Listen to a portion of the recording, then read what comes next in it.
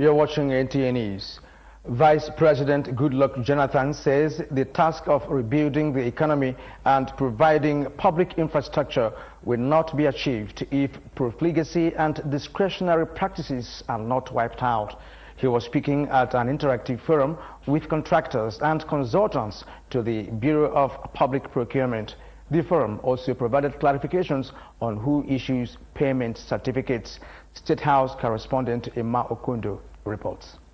Vice President Jonathan drew attention to President Umaru Musa Yar'Adua's directive to all federal government ministries, departments and agencies to fully implement Budget 2008 and in line with the Public Procurement Act, which spells out procedures for awarding contracts and stiff penalties in case of default, and stressed that contractors and consultants must be aware that the realization of the administration's visioning through the 7-point agenda underscores need, competence and transparency. To that effect, he said there are no shortcuts to excellence, integrity, moral uprightness, honor and professionalism. All contractors and consultants that work for government must be ready and willing to be part of the moving train to accountability, efficiency and effective service delivery. It is the commitment of governments to ensure that cases of diversion of public funds through questionable contract procedures are completely eliminated. Against the backdrop of the establishment of procurement officers cadre in federal government departments, efficient service delivery is expected from them. The law says that the BPP, the Bureau of Public Procurement, must not be involved in the implementation function, as was the case in the past. Consequently, the Bureau no longer issues certificates for payments. Therefore, no MDA should use due process as excuse for non-payment of duly certified valuation certificates. The Bureau will continue to develop, regulate, update, supervise and promote relevant policy guidelines. In the State House, Emma Okundo. A former group managing director of the Nigeria National Petroleum Corporation (NNPC), Funsho Kopolokun, says allocation of blocks by the Department of Petroleum Resources in the year 2000 bid were evenly spread among operators in good faith. He told the ad hoc committee hearing on NNPC that such allocation should not be seen as selective. Waziri Zayanu now reports. Speaking in his capacity as a former special advisor to the then president, Mr. Funsho Kopolokun said the logic behind such allocations was to prevent few powerful companies from getting multiple blocks at the detriment of others. The committee members questioned why the system allowed operators bid in multiple rounds. The committee also observed that going by Section 147 of the Nigerian Constitution, the office of the Special Advisor to the President was not created by law but by convenience. Committee Chairman Igo Aguma observed that out of the 22 blocks offered in 2000, only 10 were awarded, pointing out that only $222 million was collected instead of the $627.8 million expected from the bid.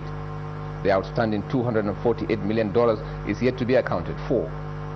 A brief argument ensued between Funsho Kopolokun and another former director of the DPR, Peter Achebe, on certain instructions issued on the 2000 bid. There has never been a time he passed on instruction from upstairs to us that we neglected or refused to comply. Let DPR come here and say with their mouth that I asked them to do what they do not believe in. And let Nigerians hear that.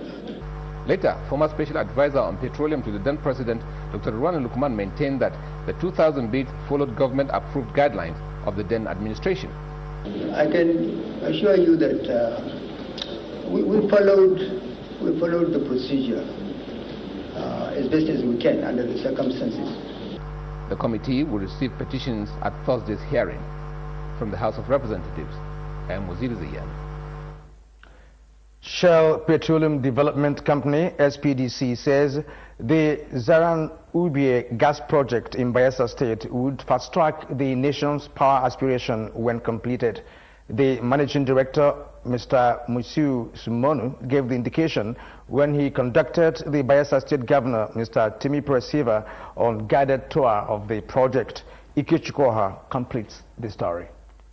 Baranubia gas project is described by oil and gas experts as one of the largest gas development projects in Nigeria, with the overall objective of maintaining gas supply to LNG train 1 to 6.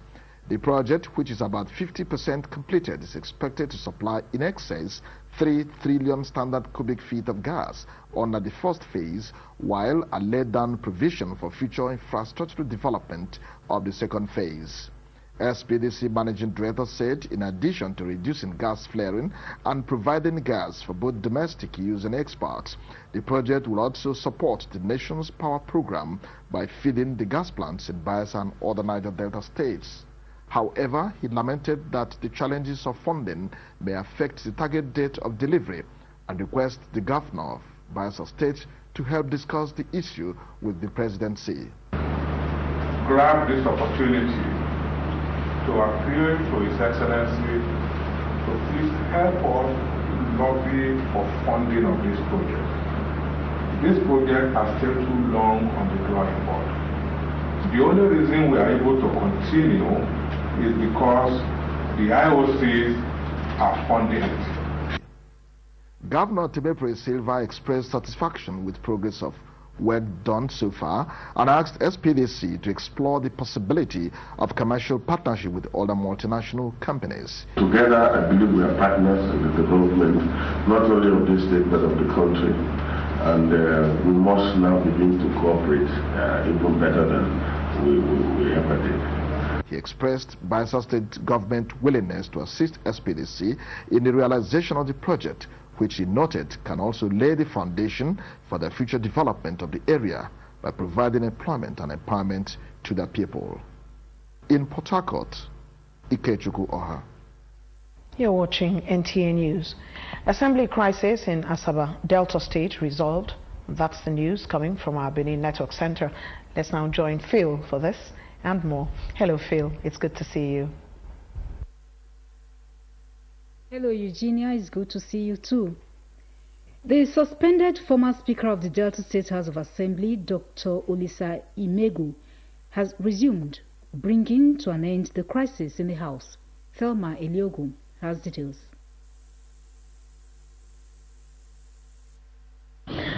The former speaker, who said he was delighted to be part of the legislative family once again after his suspension, acknowledged the fact that he missed his interaction with his constituency, which he represents.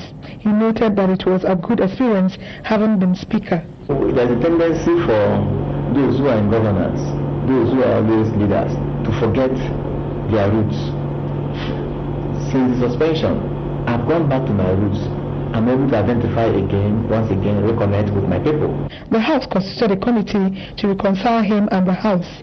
The committee, headed by the majority leader, Honorable Odio Gaga, came out with a recommendation requesting Dr. Imegu to withdraw the case from the court as one of the conditions for lifting his suspension. Dr. Imegu was impeached on the 22nd of April this year amidst controversy which resorted to physical combat. Thelma Eliog in Asaba. The Nigeria Customs Service in Edo State has made another seizure of contraband. Seized this time are different imported lace fabrics running into millions of naira. The Controller Federal Operations on Port Harcourt, Dr. Hussein Kangiwa, showed the seized items to newsmen in Benin City, as we hear from Felix Opute. The trailer with registration number Lagos XG233KRB carrying the said contraband was impounded on Benin or Lagos Road.